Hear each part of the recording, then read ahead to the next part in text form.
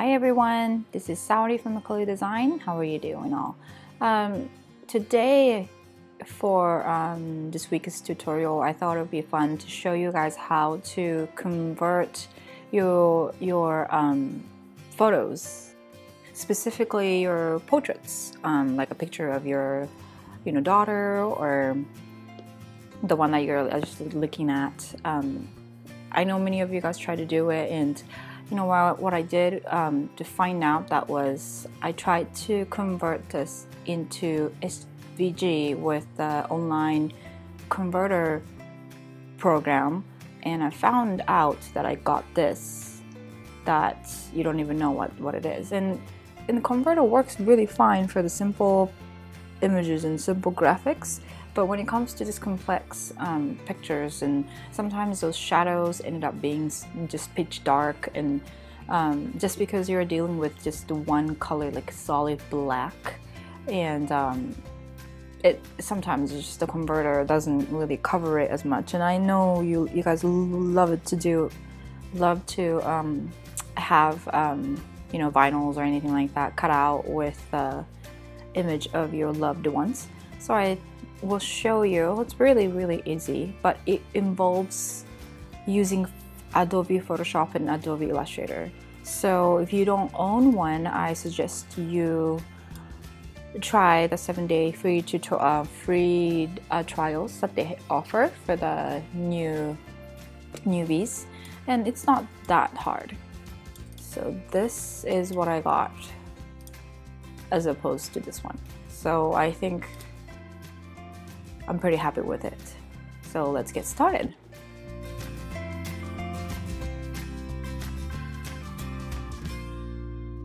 And the first thing you will do is you have this image on your computer and you drag it over and open with Photoshop. Okay, so this is what you get when you open the picture, whatever the one. And then just to kind of remind you guys that every photos are different, every photo works kind of different. So just because you did exactly what I said, just because you added the exact filters or the effect that I did on this tutorials, it doesn't mean that you get the best result. I am just kind of playing around with the effect to this specific photos. And most of the time it works, so you kind of have to just kind of like tweak around and see what the modification that you make depending on what the image you have. So for this images, for all of the images, the first step is to make the photo black and white so you can see kind of what you're getting. You have to understand the concept of layers. So this one is show you the layers, and I think if you're already playing around with SVGs and the idea of multiple colors and layering each other, and then you already know a good understanding of what the layer works. But with the Photoshop, so you have this, you can see this this image is locked because this is the only image that you have on here right now. This is the original image. The layer works is that if you make a new layer and let's play around like this, and you like write on it, it's not directly edited on the photos that you are editing. So it's basically you have a sheet of translucent paper on top of the photos, and you're adding an effect and see how that effect works. And if you don't like it, you can you can discard that in the layer and by just removing it. I hope this kind of makes sense. So what we're gonna do is to build layer upon layer to see what effect works better for this image. So the first step is to make it black and white, which can be done by adding an effect. So when you add an effect, you want to make sure this background photo is preserved well. So make one copy just for the precaution, and For these tutorials, I want you to make, I will explain this later, but I want you to create a new layer and drag this in between, and I want you to go this, it's like a circle with a half black and half white. Create new fill or adjustment layer. You go on top, this is solid color, so you go on top and then just go pick white and hit OK. So now what you can see is if you remove the top layer of the copy of the image, then you have the next layer will be the white solid layer. And then when you remove this, and you have this background, the original image. So I hope no, this is kind of confusing, but this is how the layer works. So the first thing you would do is, I guess, just make sure you have the top layer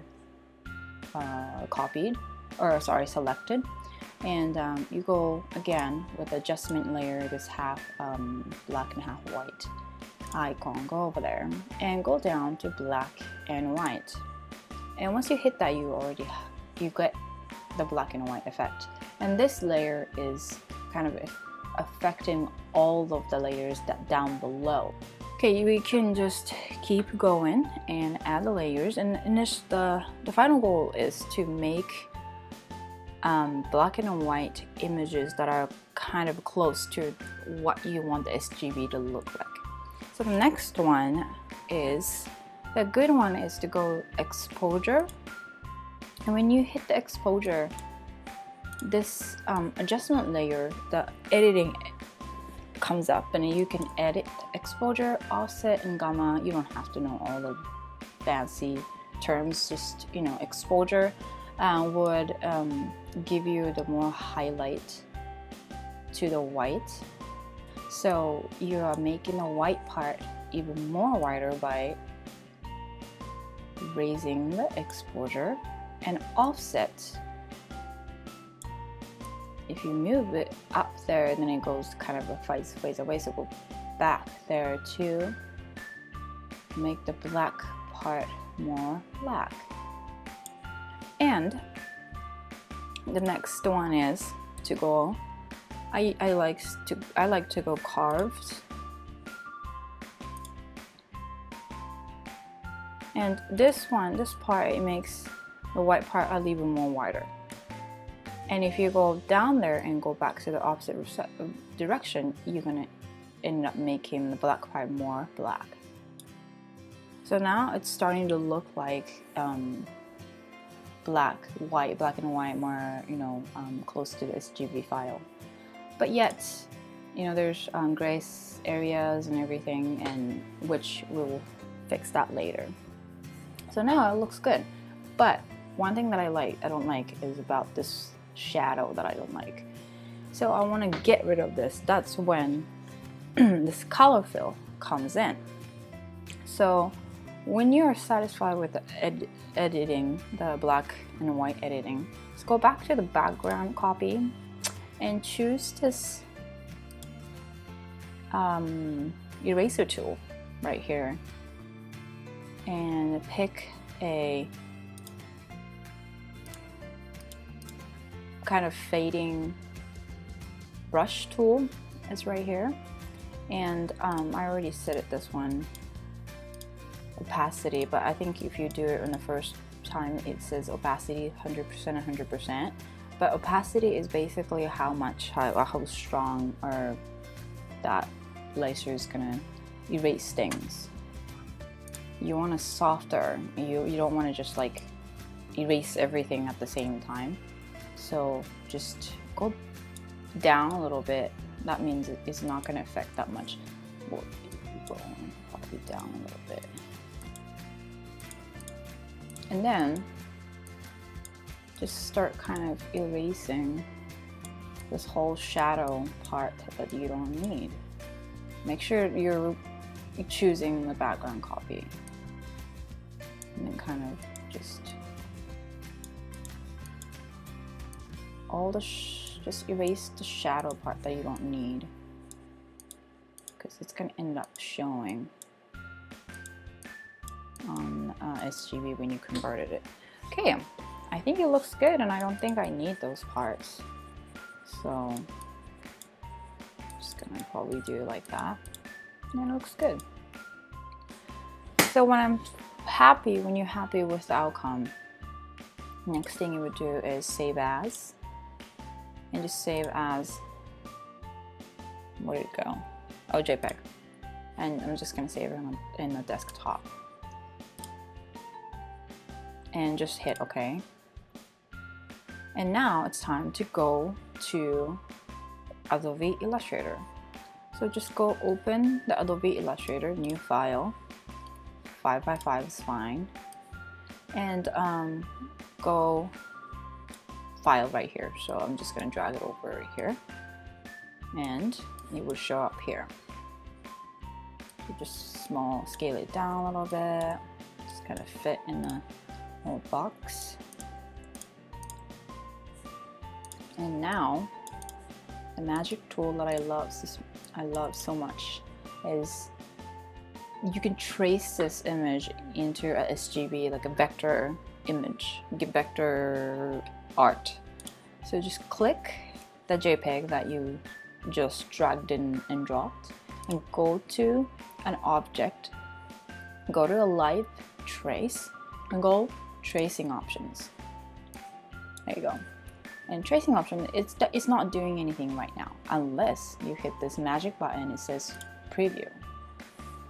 Ta-da!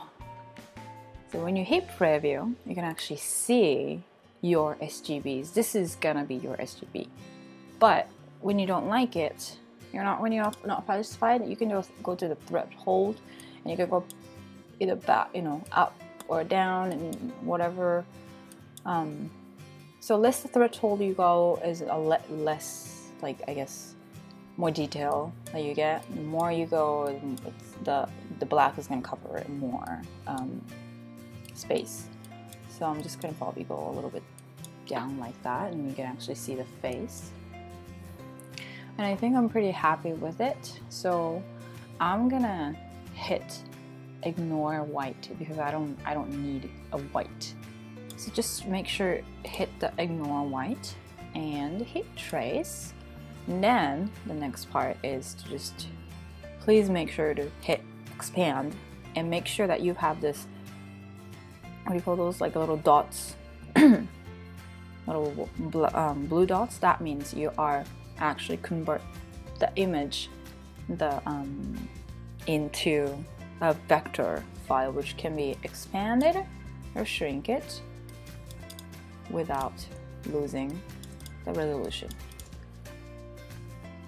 So I think this is way better than what you get from Converter. And now all you have to do is go File and Save As. Oh, sorry, not oh, okay, it's fine. Save As is fine too. And go down to SGB and just name, like, face, save.